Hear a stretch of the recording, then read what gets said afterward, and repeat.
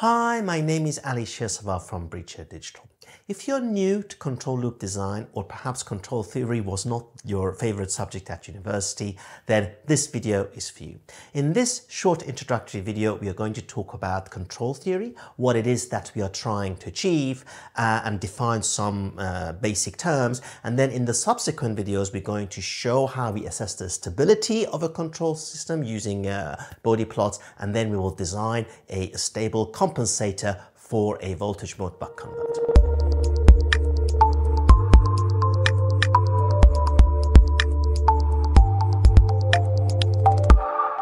Okay, so let us say that we have one of these very long escalators in an underground metro station, and at the beginning there is no train and nobody on the escalator. So you've got this massive escalator that is moving up, but there's nobody on it, and it's going at a set speed that we have decided is a suitable speed.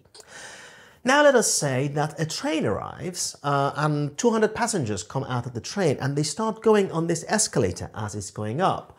What we don't want to happen is that as the number of people on the escalator increases, the escalator slows down.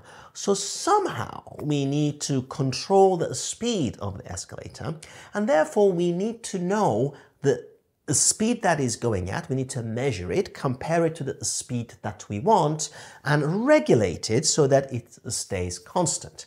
And this is what we call load regulation. So one of the reasons we need a control loop is to have a good load regulation. And by that, what we mean is as the load increases, we don't want our control parameter, in the case of an escalator's speed, to fall down or droop.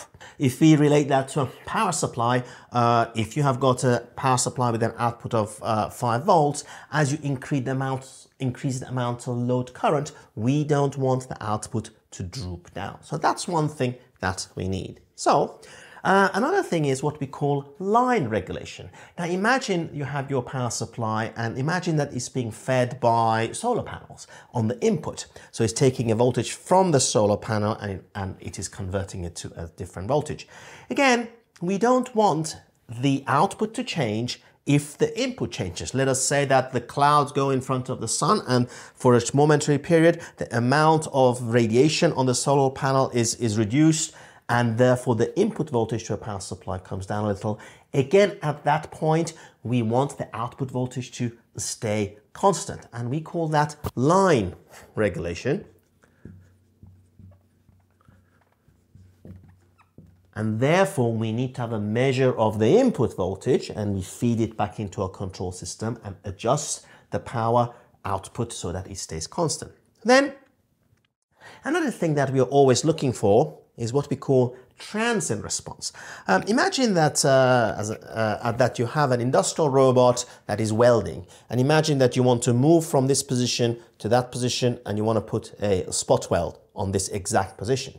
Now, if you go slowly, you can get to it nice and easy and you spot.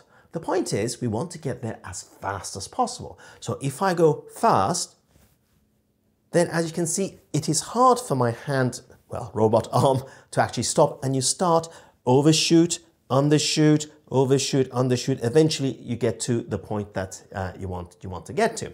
So that's what we call transient response.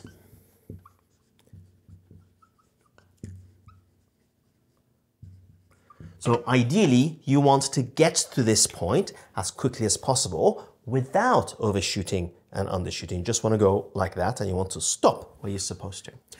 Again, in the case of the power supply, imagine that you have got your 5 volts power supply. For simplicity, let us say that it's a 10 amps power supply. And at the beginning, if you're looking at it on the oscilloscope, you will see that you've got 5 volts. And again, for simplicity, let us say that you're drawing 0 amps. At that point, this is sticking at 5 volts. If you've got good load regulation, as you increase the load, this will not droop, so it will not go down like that. Okay, now let us say that we're drawing 5 amps from a 10 amp power supply, and then we step. So your delta I will go from 5 amps to 10 amps. That load step is similar to this transient that I had. I was trying to get to that position. we do not want the output of the power supply after a load step to dip and then oscillate like this, okay? In an ideal world, we want this to recover as fast as possible. So we would like the power supply, in an ideal world, you don't want it to dip at all, but in reality, it doesn't work like that. So in reality, it's going to dip, then we're going to recover as quickly as possible without overshooting. We don't want to recover slow, and we don't want to oscillate either. So again, we need to design our control loop in such a way that in addition to giving us good load regulation, good line regulation, also we have a good transient response, which we want. Therefore, we want to get to our nominal value as quickly as possible without any ringing. If we do not design this well, then what will happen is it will start oscillating. And if these oscillations are continuing on, we call that an unstable power supply. Mathematicians would call that critically stable, but in engineering world, we call that unstable. And in fact, beyond 1 or 2 rings, you cannot really sell this power supply anyway. You really ideally want to recover typically after 1 ring and a push just a little bit of an overshoot after. And in order to do that, we need to assess the stability. Now, what we have discussed so far is all in time domain. So this axis here is time.